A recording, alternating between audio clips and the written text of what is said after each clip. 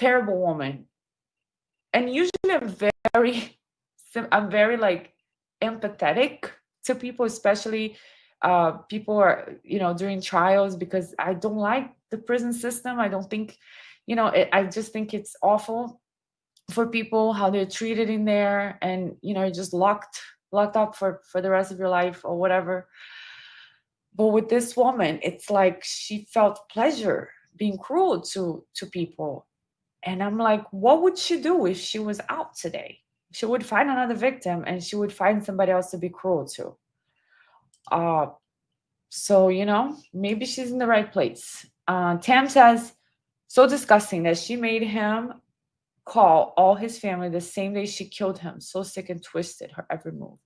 Yeah, it's showing no empathy and it's showing no remorse.